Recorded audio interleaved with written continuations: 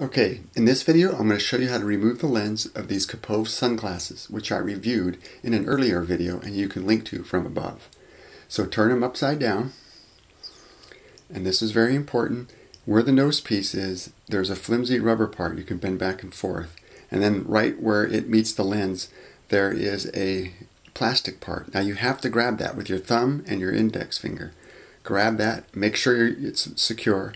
Then take your other hand, index finger on the top, thumb on the top on this part of the lens. I'll try to turn it so you can see it.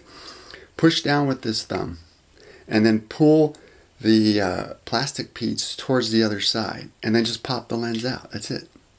Let me show you on this side. Same thing, grab the glasses, hold it here, push in and pop out the lens. Then you just remove the lens. Putting it back is actually a little bit harder. So what I do is I stick it in one corner and then I hold it with my hand, that corner I stuck in. Then I grab this other corner and put it in, and I use my fingers to pop that into that. There's a groove here, you'll see it, or you'll feel it. Then putting the nose piece back on is just the reverse. Just pinch it in a little bit. Let me get it so you can see it. Pinch it in, push the sunglass back, pinch this nose piece in a little bit, and click it on. There it is. That's all it takes. That's it. Okay, we'll see you on the next video.